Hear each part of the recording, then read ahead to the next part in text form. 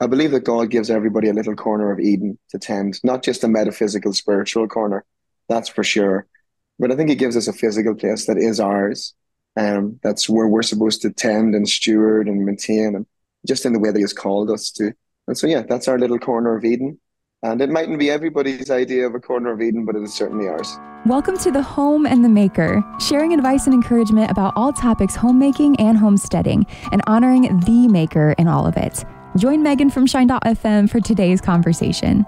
So welcome to episode 5 of the Home and the Maker podcast. And I think we all kind of desire life to be simpler, life to be more peaceful, to be able to breathe a little bit. And I'm excited to have Darren from We Are Messengers, a band that we play on Shine.fm, on the podcast today to talk about the simple life that he and his family are pursuing, and a little basically summary, I think, if I get this correct, is that you're from Ireland, raised the family in Ireland for a time, moved the family to Nashville to pursue music, and because that's where the music industry is. And then within the past year or two, move the family back to Ireland for just more peace, a simpler life. So thanks for joining me on Mhm. the podcast because I have all the questions. No, that's okay. And you can ask anything you want. Yeah, no, that's a good summary. I would say that I probably wouldn't have said that I moved to Nashville to pursue music. I was not interested in a recording deal or a record contract. I loved Ireland. I loved my home. I loved the life we had in our church with our community. I didn't need I didn't need music. Um, but God opened that door, and prayerfully we went through it. And I suppose we found ourselves living in the mid Tennessee area, Franklin, Spring Hill. We bought a home, uh, tried to make community, tried to make it feel like home, but it just wasn't. You know, my wife did a wonderful job at doing everything you could to make a home. I think maybe for me, I was the most homesick out of our whole family. Um, and I guess I recognized that we needed to move home to be around our parents and for our kids to be around their grandparents and their nieces and nephews. And family's not perfect, but it is such an important part of, our lives. Um, and yeah, so we took that move, made that move about a year ago. We live in a little cottage built in the 1800s in the hills of Tyrone. And we have everything we need in Jesus. We are very content. We are very restful and peaceful and joyful. And I will add, and then I'll stop talking. Um, I believe that God gives everybody a little corner of Eden to tend, not just a metaphysical, spiritual corner, that's for sure. But I think He gives us a physical place that is ours. That's where we're supposed to tend and steward and maintain, and just in the way that He's called us to. And so, yeah, that's our little corner of Eden. And it mightn't be everybody's idea of a corner of Eden, but it is certainly ours. I love that so much. Ah, that's so cool. So tell me about, I mean, you kind of touched on it.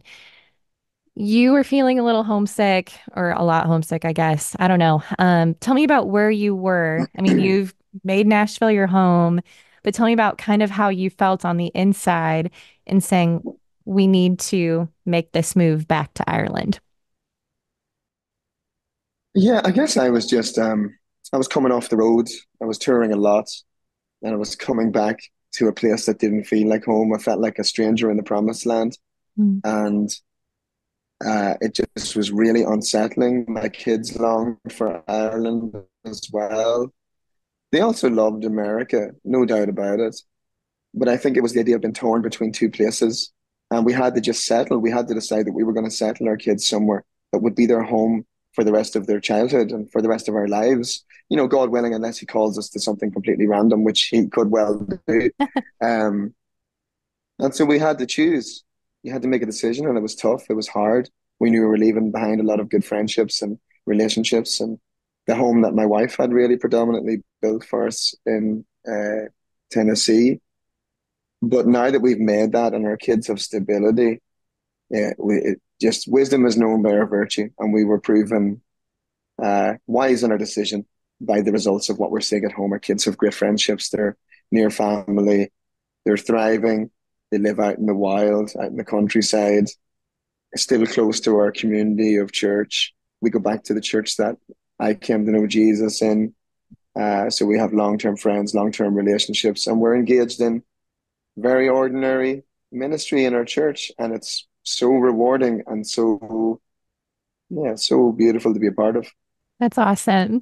So I remember you saying this before when I heard you talk at Momentum, the radio conference, but initially Heidi, your wife, wasn't totally on board maybe with moving. So how was that kind of in finding that, I don't know, that common ground in that decision, and how did she adjust to moving back?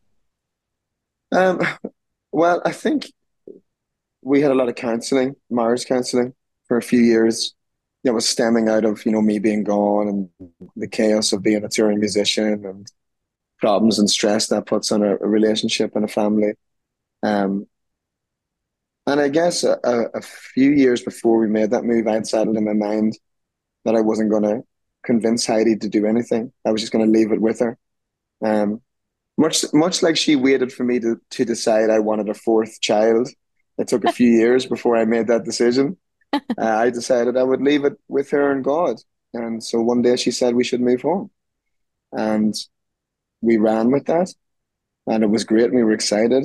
And then the closer we got to the actual move, the more frantic and worried Heidi became about it and second guessing and doubting it. And, when we made a couple of weeks were lovely, wonderful. And then within a couple of weeks of that, all the fear and the doubt and the feelings of isolation and, came in.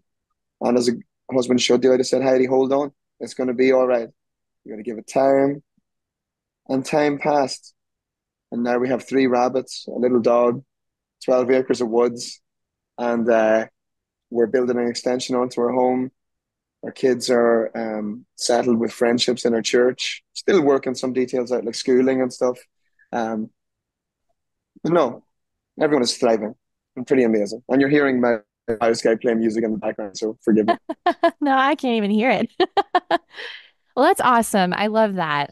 Just how that all played out, the peace that has come from that, and just hearing about just how God has kind of placed this on your family is really, really cool. So thanks for sharing that. I love that you touched earlier on the ministry at home, because from the outside, we all see the ministry of the band and the touring and the new songs, and we Yeah. don't get the glimpses into what it's like to do ministry at home or to do ministry in your own church. And so I love that. But I also wanted to touch on too, especially with the ministry at home, your parents even got baptized in the past Yeah. year. Yeah. Well, that's just the faithfulness of God.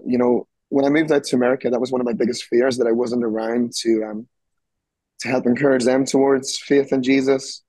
Um, but God, in His kindness, while I was out witnessing to everybody else in the world, He was using my little brother, who my wife led to Jesus, to witness to my parents.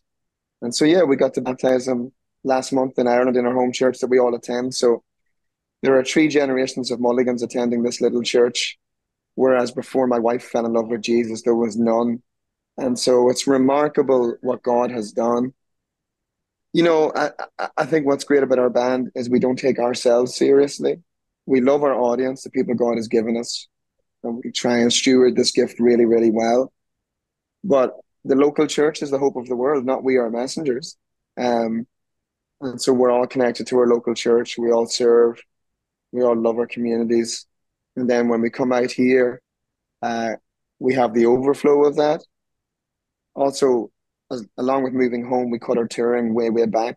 So we condensed it into 15 or 16 weeks in a year. Still do the same amount of shows, but it frees up all that time for us all to serve in our communities, to love our wives and kids, to be present dads. Um, and it's changed everything. So when we come out here to play shows, I'm not tense, I'm not stressed. We're just reveling in the joyfulness of God. And it's brand new. Our lives Yeah. are brand new again. And it's amazing. Yeah. I love that. Do you find that it's hard to go back on the road after having lived in the peace, or kind of like you touched on it, and maybe this is the case that having all of that time to be at home and at peace gives you that, like you said, the overflow Yeah, to be able to go on the road for 15, 16 weeks. yeah, yeah. No, absolutely. Like, and we separate our touring really well. So we'll do 3 weeks on, a week off, 3 weeks in the spring, and then in the summer we'll have 2 or 3 months off. Then we'll do the same in the fall, and then we'll have 2 or 3 months off. And we don't take that for granted. That's you guys at radio, that's streaming, that's our audience buying tickets and t-shirts that allows us to do that. It does come at a cost. We've had to lose many opportunities and say no to those things, but we've got to say yes to our families. And so when I'm driving down the road, down my little lane, little boring, you can't fit two cars on it, just one car. If you meet a car, you have to drive into the ditch. Um, as I'm driving down that road heading for the airport, which is a couple hours away, I actually drive with a lot of excitement. I'm feeling great. Mm. I'm full. My life has everything I need. Now we are messengers is purely the washing of other people's feet through our songs. And for me, it's an extension of how I serve my local church. It's the same thing. Now we're a rock and roll band. We're not a Sunday morning band. We're not singing vertical worship songs describing Jesus as a garden plant or a stream. We are writing songs for people on the outside, people who feel marginalized, people who wrestle with the monsters in the dead of night. And it's better that I'm a man who's healthy, telling people about a God who can restore and heal, than a man who's unhealthy, trying to hopefully tell people that God can restore and heal. Both are used, and we go through seasons, but in this season, I'm really healthy. And therefore, our audience is getting the best of me, the best of us. And I couldn't be more thankful. That's awesome. I love that. That's so good. So, switching gears or going a little backward, tell me about the cottage you moved back into. So, you have four kids. Yeah. Cottage makes it sound small. Were there things that in moving from Nashville back to Ireland, were there things that you kind of had to let go of, or was everything pretty much already in the cottage, or how did you navigate that transition? No, no, the cottage is tiny. It's like 1,000 square feet. So we moved from this big 3,000 square foot monster of a house in Tennessee to this tiny little kitchen where, like, you cannot swing a cat in our kitchen without hitting cupboards. Like, by the way, we're not swinging cats. That's not something we do. That's an analogy. But really tiny for the kids. They share a room between two each. Me and Heidi sleep in a loft with no bedroom door. Um, it's really, really tight. But what's made it beautiful is the outside. We can just get outside and roam for thousands of acres. Um, but with the wee extension we're building, it makes it into a proper home. We'll have an extra bedroom, a kitchen, living room. We'll even get a bedroom with a door. Um, Yay. but it's beautiful. We get to look out through our window into just like deep forest and glens. And, you know, I'm a really solitudinal kind of man. I like the wild. I like the wild places. And so we live right in the wild, but still only 20 minutes from our local church, 15 minutes from my mom and dad across the mountain. Um, we've everything we need. And honestly, we have everything we need in 1,000 square foot too. Yeah. But it is kind of God to let us have something slightly bigger. I can imagine. So, goodness, I feel like you just answered all my questions. You're grand. That's so beautiful. I look forward to having that kind of, I don't know, atmosphere to, of course. Okay, how about this? Speak to the person who can't find themselves in the 12 acres at the moment. That's not the gift God has for them right now. But to the Yeah. person who's living in the chaos or in the busy and just hoping God will give them 12 acres someday. Yeah. Yeah. I would say you probably can't have the 12 acres. You just can't have your two houses, two cars, and your 401k. You have to sacrifice. You have to move somewhere where people don't really want to live. Nobody wants to live where I live. That's why I'm the only house there with a generator and solar power. Um, so there's always a way. There's always a way to do it. You can sacrifice, you can have a smaller house like we've had for 3 or 4 years, just a tiny little house. Um, and you just have to recognize that there are seasons. Sometimes it's really, really hard. Sometimes it's really brutal. And you have to do what I did, which was just persevere, keep holding on, keep trusting God. And my life wasn't hard because we had a 3,000 square foot house in Middle Tennessee. That's like Right. so privileged. Mine was the absence of a deep connection with the land I grew up on, with the people we know, with the community of believers that we were saved into. That's what I longed for. It wasn't bricks and mortar. It wasn't Mm. even the 12 acres. It was it was longing to be with our people, with common values, shared goals, shared dreams, doing simple, ordinary things. That's what I would say to you. If you find yourself deeply unsatisfied, more than often you've forgotten that it's not the extraordinary things that bring peace, but is the ordinary living day to day, sharing Jesus one to one that brings great peace and great joy. If you find yourself dissatisfied, wash feet, serve people, show kindness, um, and you will find peace there. Peace is not found in the stuff. Like, it's just not. Peace is found in doing ordinary things in ordinary ways for an extraordinary God in a community of believers who are trying to do something together, very imperfectly, very messy, but at least they're trying. Go somewhere you know you belong, Mm. even if it hurts a bit, even if it's not right, even if it's going to take time. Take the risk, have some courage. Don't settle for your neighbor's life. Don't settle for your neighbor's experience of Jesus. Don't settle for a secondhand experience of the gospel. Go live it out for yourself with Jesus, with people you love. Life's too short to be having a vicarious experience, getting Jesus from podcasts, from rock and roll singers, from worship leaders, from pastors, but only there is a big mistake. Study the word of God, fall in love with the way of Jesus, and try and live that out where he wants you to live it out and steward it where he wants you to steward it. Yeah, quit listening to financial gurus. Quit trying to plan your life out of existence. Just trust God. Walk through Hmm. open doors. Say yes. Say no to the wrong things. Be disciplined. Be obedient. And above all, love God. But love him in ordinary ways. Love him in the dark when no one's watching. Love him in the street when no one knows what you do. Love him generously, but don't let anybody know you're doing it. You know, all Mm. this Instagram, TikTok nonsense with people demonstrating all of their goodness and all of their virtue signaling can go right back to hell where it came from. Mhm. You know, don't let your left hand know what your right did. And even when your friends or your family judge you for not being kind or generous enough, you will know what you've done in the dead of night, and Jesus will know, and that is the only thing that matters. Mhm. All right? Quit Yes. trying to defend yourself. Jesus will do that. And quit Mhm. trying to defend Jesus. He's big and strong enough to do that all by himself.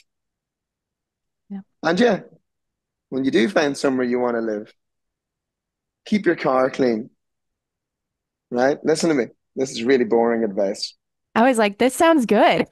How you steward, well, it does. How you steward the things God gives you will tell you a lot about how you view the responsibility to steward your life in a way God thinks is best suited to you. So I know having 4 kids is hard, and so a car is always going to be messy, right? Yeah. Try and keep your car clean. Try and keep your windows clean. Try and keep your lawn tended. Try and let the wildflowers grow. Try feed birds. Steward things well.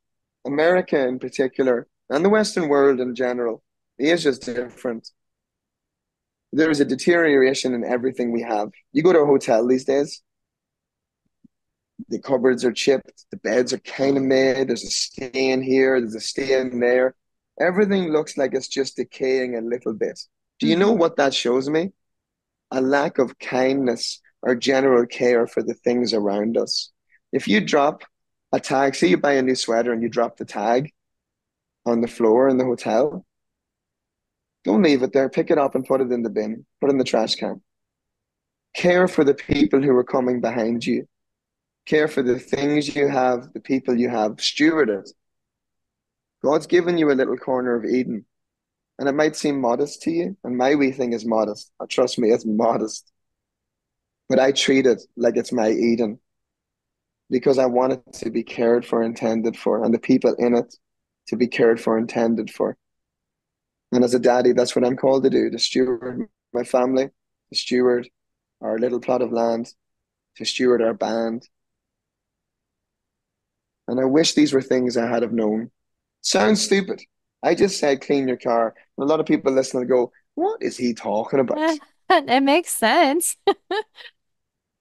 It does make sense. Hmm. Clean your car because someone's going to get into your car Hmm. and you're going to want them to know, I cared enough about you to have this clean so that you could sit in a clean car. Yeah. Does Yeah. that make sense? It Kind does. of No, for ish. sure. I mean, I've heard that before, that the way that you tend to even the smallest things in the home say a big deal. And so, no, that makes total sense. Yeah, like that military guy said, if you want to change the world, make your bed. Exactly. Yeah.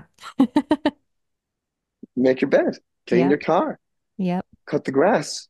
If you want your grass to grow wild like I do, make sure it's full of wildflowers. Make Hmm. sure the animals are cared for. So, Yeah. ah, I'm gonna clean my car this I, afternoon. you better, because the judgment of the Lord is coming upon you like a fury. And just so people do know, we have 4 kids, so our car gets messy too. Go easy on yourself, Yes. Yeah. you know. But if you've got 2 cars, there's no excuse for one of those cars not to be the good car. Right. No, that's so good. Thank you so much for your wisdom. Wow, that was good. I love that. Because I think a big part of, I don't know, maybe my desires, and I think a lot of other young women like me too, just not even just young women, but we long for the big house and the whole Mm. farm and the whole gamut. But to remember to be grateful for what God has and to steward the things I have right now well, that's a really good thing. Yes, right now he says to he or she who gets little and takes care of it, much will be given. Hmm. It's paraphrasing, but that's the scripture. Yeah. Um, and I do want to encourage this. Like I'm in my 40s. You got to take your time. Like 8 years ago, I was stone cold broke. I was on government vouchers getting milk and butter down in the government hall in Franklin, Tennessee. You got to take your time. Hmm. Um, and you got to learn to be content. I think that's what I wasted in America. This was my biggest mistake. I couldn't, I couldn't find the courage to be content. And it robbed a lot of my wife's contentment, you Hmm. know. Hmm. Um, and graciously, we have found contentment together. So yeah, I would encourage you, be content where you are. Doesn't mean don't dream or don't hope for, but wash feet, take care of widows and orphans, the lost and the least. And don't let anyone bully you into doing it the way they think you should. Like I said, do it in the quiet, in the dead of night, in the secret. Honor God Yeah. always before men and women. Amen. Well, thank you so much, Darren. I Um, don't want to take any more of your time today with you got a show going on. So like I thank should. you. Thank you so very much. I appreciate it. Thank you for listening to this episode of the Home and the Maker podcast. And for other podcasts from Shine.fm, visit the Shine.fm podcast channel.